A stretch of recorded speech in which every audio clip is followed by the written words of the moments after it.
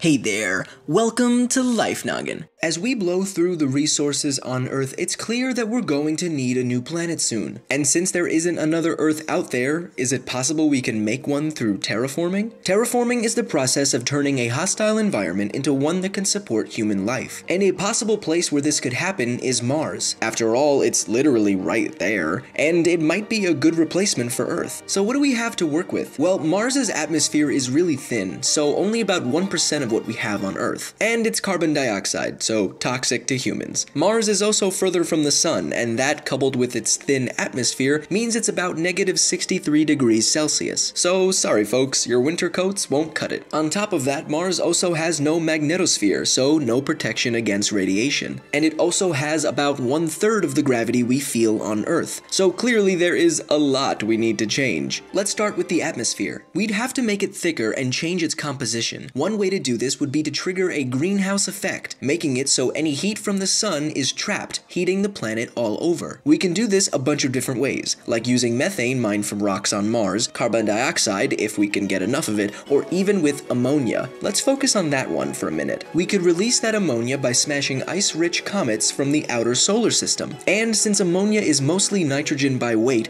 once we add oxygen through plant life, we could have an atmosphere pretty similar to Earth's. And with that thicker atmosphere, the atmospheric pressure would be high enough for humans to possibly live. From here, the atmosphere will warm the planet and the rest of the terraforming job will be a relative cakewalk. We can melt Mars's polar ice caps and have water, and with that water we can have the environment for life, make some changes to the Martian soil, and set up shop on the formerly red planet. But wait, there is more. Remember the whole Mars has no magnetosphere thing? Turns out that's a big part of why Mars lost its atmosphere in the first place. Mars's global magnetic field shut down around 4.2 billion years ago, and from there the solar winds and powerful sun explosions stripped away most of the atmosphere, sending it off into space. And that's not good, since that means there isn't a trove of carbon dioxide in the Mars rocks to release in order to trigger a greenhouse effect. And also, any atmosphere we do add on Mars won't last. Eventually, it'll be stripped away by radiation and solar wind too. And whatever wasn't would be hard to hold on to with Mars's weaker gravity. So Mars isn't the best option.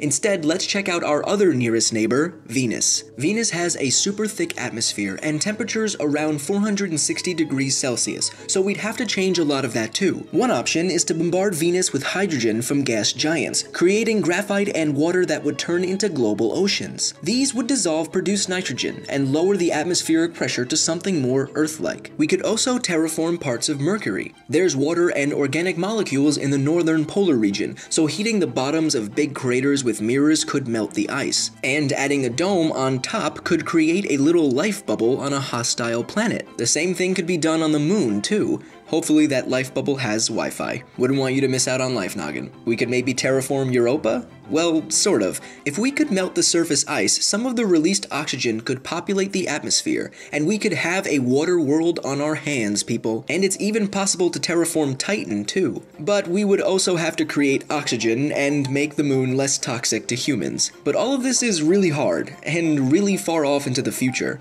While I'd love to call another place in this universe my home, we should probably just protect the Earth we have now. So what do you think? Should we start terraforming other planets? This video was written by space historian Amy Shira Title. She makes new videos every week on her channel and you have to check them out. There's a link in the description if you're on mobile. Should the United States have been completely blindsided by the launch of Sputnik? Why is it that the Gemini launches look nothing like any of the other launches we're used to seeing? What changes did NASA make to avoid a repeat of Apollo 13's near-fatal disaster? How did these two spacecraft actually dock up to become this one spacecraft? How did NASA get pictures of Neil Armstrong walking down the lunar module's ladder if there was nobody already on the moon to operate the camera? There's a link in the description if you're on mobile. As always, I'm Blacko. This has been Life Noggin.